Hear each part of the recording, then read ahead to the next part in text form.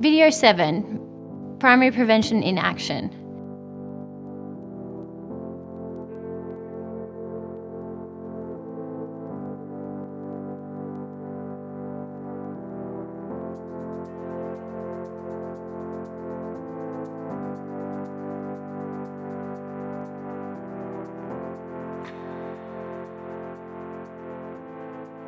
In previous videos, we talked about violence, who commits it, and what drives it.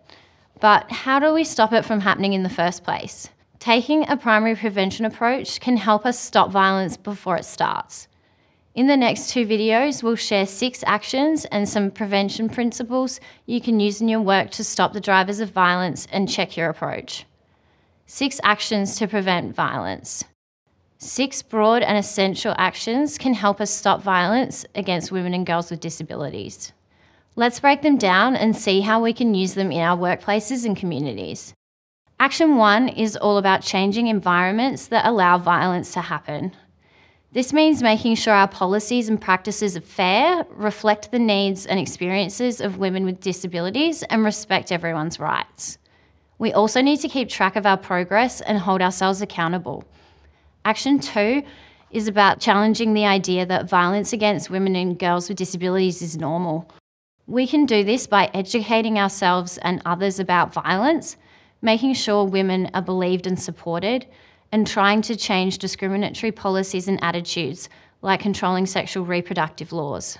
Action 3 focuses on challenging stereotypes about disability and gender by promoting the talents of women with disabilities, making sure they're represented positively in the media and workplace, and creating inclusive spaces where people with and without disabilities can work together and call out negative stereotypes.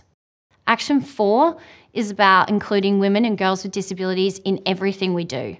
We need to make sure they have equal access to opportunities and resources by creating accessible spaces, providing long-term resources and support, and removing barriers and segregation.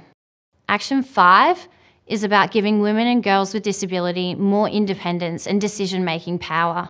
We should involve them in making decisions and laws that affect their lives, challenge negative attitudes that limit independence, and provide them with the support and resources they need to succeed and lead.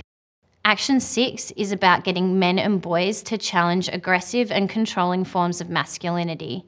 We can do this by teaching them how negative stereotypes about gender and masculinity can lead to violence, encourage positive male cultures that challenge how we justify violence, ableism, and gender inequality, and promote healthier ways of thinking about masculinity based on equality and respect.